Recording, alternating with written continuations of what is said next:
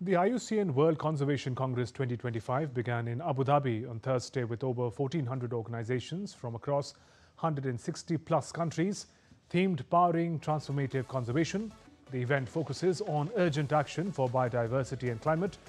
Among the key issues gaining momentum at this year's Congress are two motions. Motion 087, which advocates a science-based policy on synthetic biology, balancing innovation like species restoration with biosafety concerns.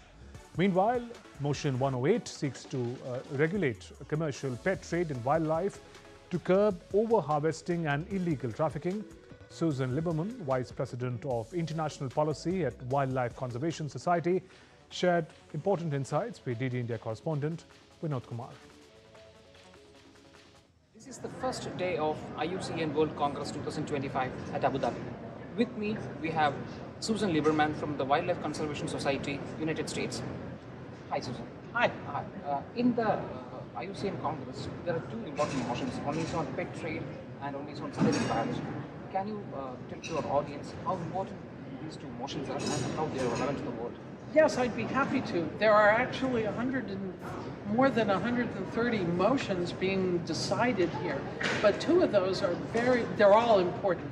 The one motion on the pet trade that the Wildlife Conservation Society has led on with a number of supporting co-sponsors is to ask IUCN to convene a process to look at developing guidelines on how to change how we manage the wildlife pet trade globally.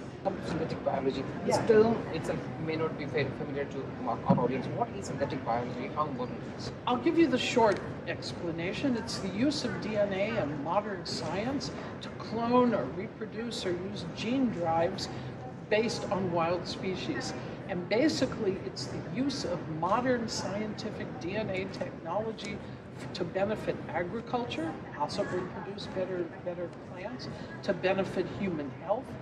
Let's hope that the rational, sound policies will be passed in this motion of IUCN Congress in Abu Dhabi. Thank you. Vinod Kumar from DD India, Abu Dhabi.